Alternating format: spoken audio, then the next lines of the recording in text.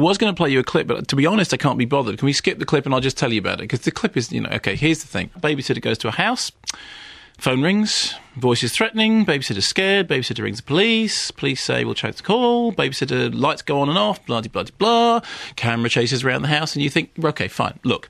The original, the 1979 by Fred Walton, had a good 17 minutes at the beginning, and after that it was incredibly boring. This goes one better. It's just incredibly boring right the way from the beginning.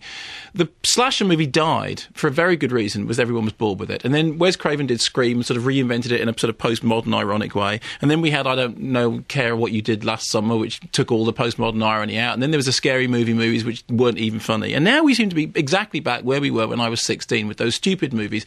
When Halloween was first made, it was originally called The Babysitter Murders, and you would think that if this is so formulaic, so dull, so dreary, so totally lacking in any original ideas whatsoever, that you almost think that it's an arch pastiche that is somehow spoofing the genre by just doing everything. There's the cat that jumps out, there's the door that slams, there's the guy with the weird mask and the funny voice, there's the bit with the phone. It's he knows you're alone, don't go in the shower, don't answer the phone, don't ring the police because guess where the call is coming from in the first place. It was rubbish and then some. And sometimes I can watch those movies and think, well, it kind of reminds me of what it was like to be 14. And sometimes I watch those movies and think, the skin on my face is sagging and I can feel my wrinkles getting longer and longer. I can feel every single part of me just atrophying and getting older and old. And it's only like 70, 90. I mean, it just...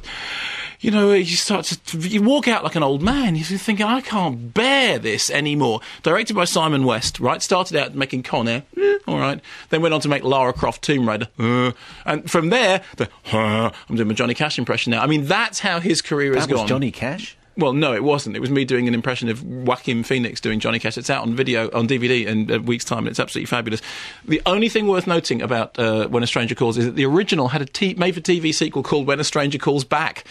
And, and I'm looking forward to the possibility that there will be a When a Stranger Calls Back for this. It was rubbish. Oh, also, the lead actress is the woman out of The Ballad of Jack and Rose. Remember that? When you had your man Daniel Day-Lewis came in. Oh, him. Was it him? Oh, yeah. I do remember that. Not him, her. Him and her. Yes. Well, that was a lot better, and that was quite dull.